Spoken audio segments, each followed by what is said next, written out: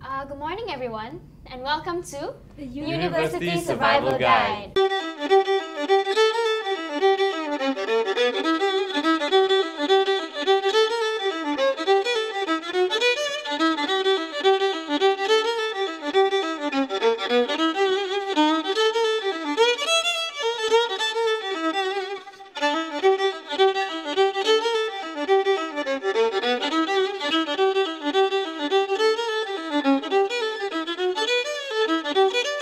Well, today we have Jack and Ashley. Hi guys. Hi, very nice to be here. So, alright, the University Survival Guide, we're going to be talking about university life and giving them tips and tricks for students. And so for today's topic is time management. Now, time management is very, very important, especially in university. Well, you see, in secondary school, you have a fixed timetable that you have to follow. But in university, you have to pick your own timetable. So, Ashley, what do you think about that? Yeah, I totally agree with what you just said. Like back in high school, I didn't have the choice to choose whatever I want to study. But right now, I can choose what I'm actually interested in, and I actually have a lot of fun. Although it can be really hectic, but it's worth it. Yeah. Okay. And for Jack? In terms of time management, I believe that time is where you make it. So whether it be in school or university, as long as you know how to organize yourself properly, you will have time to yourself. Okay. So besides that, how do you get involved with co-curricular activities for Jack? Well, it started off with word of mouth. Like I joined the cheerleading team through word of mouth, and that was like how I got interested. I didn't know they existed before that, but Really? like yeah, somebody just told me you should join, and I'm like, what's that? So like I think 7 months later, I'm still I in the think team. that's me. And for Ashley? For me, it was like before I joined HELP, I actually knew that they had a cheer team, and before that I was cheering as well, so I really wanted to join. But then I didn't dare to, and then my friend just encouraged me to join. Yeah, so that's how it happened. So upon all of your co-curricular activities, how many subjects are you taking this semester? I'm currently taking 5 subjects for this semester, but at the same time, I'm also the co-captain for the cheerleading club and also the vice president for the student council. Oh, it's a lot. And for Jack? Less than flamboyant than Ashley's, but I am taking 5 subjects, 4 of them which have finals and 3 with a lecturer that is very meticulous about her work, so I have my hands tied. All right. Okay, so besides subjects and curricular activities, let's talk about assignments. So you guys know how tedious assignments are, right? Yeah. So because sometimes they can be individual assignments, they can be group assignments. Now group assignments, that's where the problem comes in, because you don't know how many members you have, and you don't know who's doing their job and who's not doing their job. So for the both of you, how do you manage to get all of the assignments done and make sure like everyone's on time and you don't waste your time? Jack?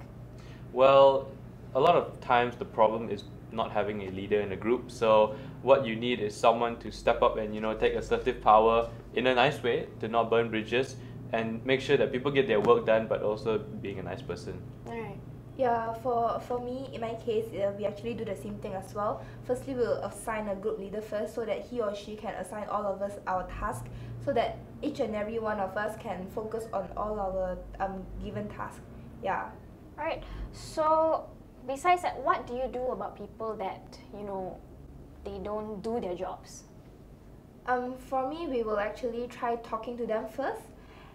We will try to explain to them why is it so important to accomplish their tasks, finish their jobs, so that everybody can just go through this together. Yeah, but if that doesn't work, maybe we'll try to just cover it up for that particular person. Alright, Yeah. Jack? The thing about people who don't do their work is that because it's a group assignment, all of you work together to get a mark that is equal to everybody. So if somebody doesn't pull their weight, the chances of them bringing your mark down is a very high possibility. So you do your best to make sure that they get their work done, and if it's not done, you have no choice but to go to a lecturer or something. Yeah. Right. So, but how do you guys feel about it, like going against your friends? For me, I wouldn't recommend people to actually go against their friends. Maybe during the assignment period, you can try talking to them first. If it really doesn't work, maybe you can try talking to the lecturer and see if he or she can help out with the problem. Yeah. Right. Okay. And Jack? Yeah, I agree with what Ashley says, I mean, the last thing you want to do in university is burn bridges. So True. the first thing you have to try is, talk to the person, find out why they're not doing their work. But if you really have no choice, then you have to find an outside third person to help. Okay, so after you finish all of your assignments, how do you guys make time for revision, Ashley?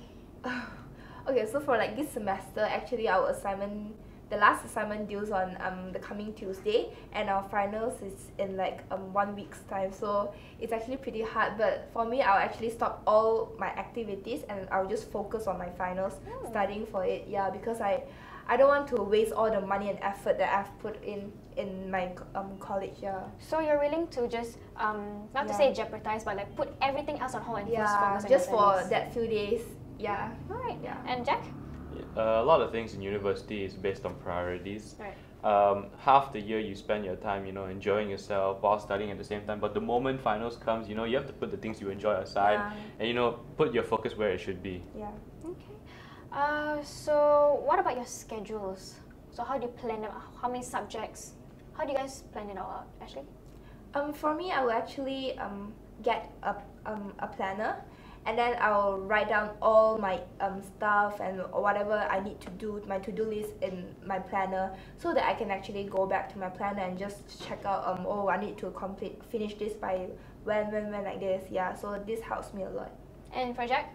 Building on what Ashley said, there's actually a lot of apps that you can download. Right. Yeah, like student apps where you can put in your exam schedules, assignment deadlines, and the app will help you like keep track of them. So is that basically what you do? Yeah, that's what I do. All right. So we've gone through the semester, their assignments and subjects. Now we're going for a commercial break, and we'll see you soon.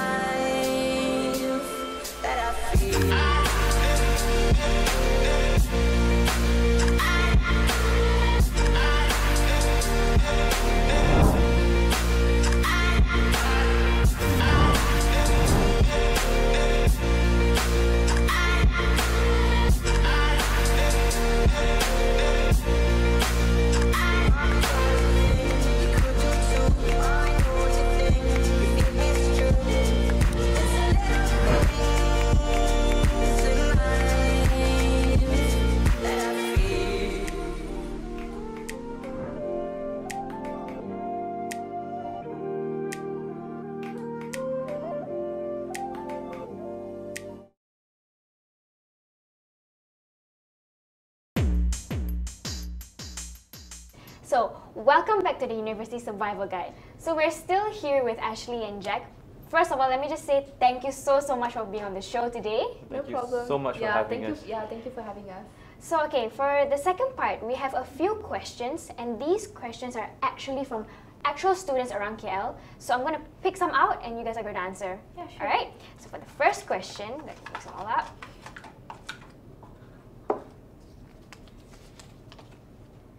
What should I consider when choosing a university? Ashley? For me, I would actually consider the courses. Firstly, the courses that they offer. I don't want to pick something that I don't have interest in or I don't enjoy. I want to enjoy whatever I'm studying. Secondly, I would say the universities that they have linked with, like other foreign universities, if you're planning to further your studies at another country. Yeah. So for you, where would you like to further your studies? Because I'm doing communication, so actually the best place is actually in the US. Right. Yeah, Okay. America.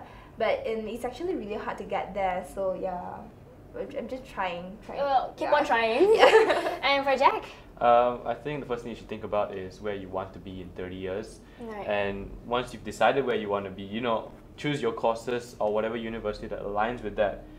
Secondly, I think you should think about how close it is to home that you want to study, because if you plan to study overseas, then you have to mentally prepare for that. But if you're studying locally, then it helps you to choose a university that's in line with what you want and close by to your house. Right. So what about you? Do you want to stay close to home or do you want to spread your wings and fly?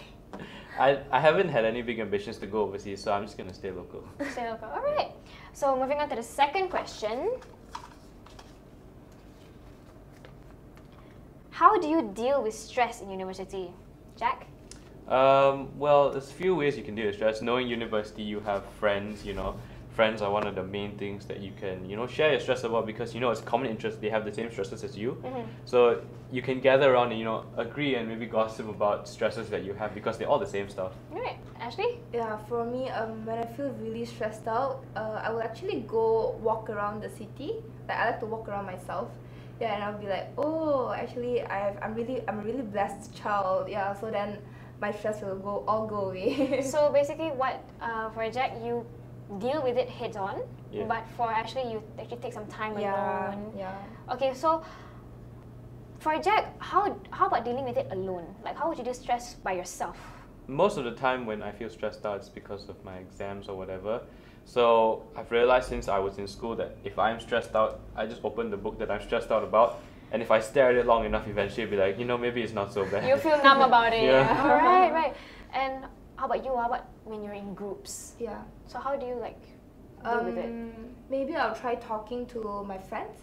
Yeah, but sometimes I find talking to my friends may or may not work because it still depends on that particular person. Maybe we have different opinions, so it still depends. Yeah. Right. Okay, so moving on to the next question. Should we skip uni and go to work? Just for Jack. No, definitely not.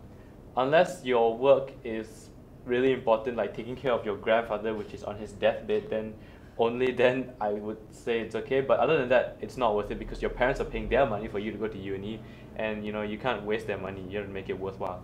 Well, what about those students that actually pay for their own fees? There are some that do pay for their own fees. That's true. If they do pay for their own fees, then they should plan prior to doing this and choose their schedule to allow them to work. Right.